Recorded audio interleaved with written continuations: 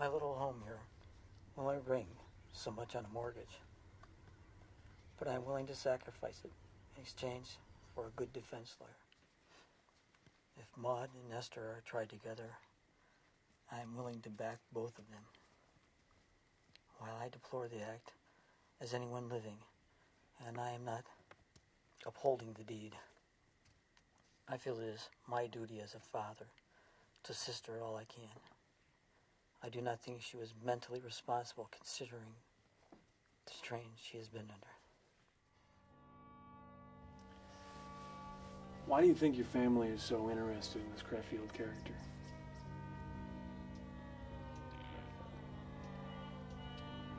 Your daughter seems particularly devoted to his teachings.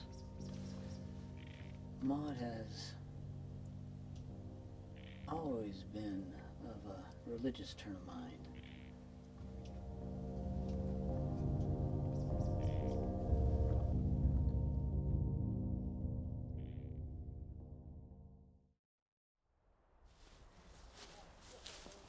Hi, Frank. It can't be interrupted right now, Papa. They're about to receive messages. Messages? And my salvation. Whom shall I fear? No one. The Lord speaks to us as his children.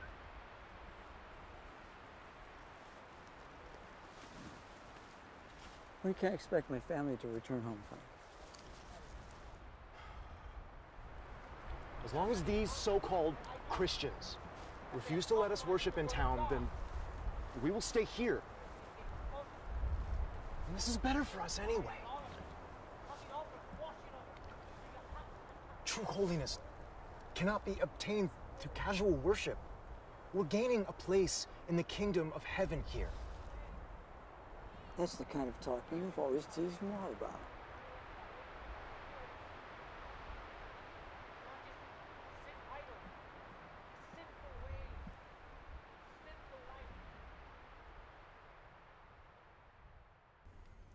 In the present moment,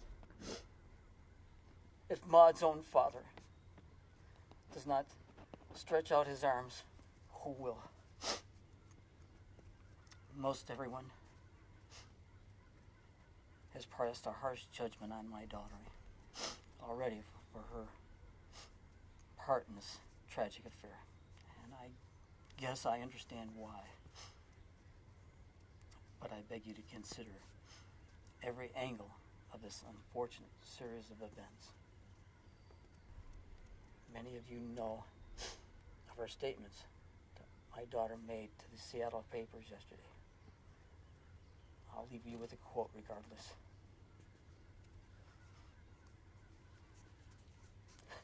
She said, "Won't you please tell the people that no woman ever felt for her bereaved old parents more than I do. Tell them that I would gladly give my life if I could return half that comfort that has been stolen from them."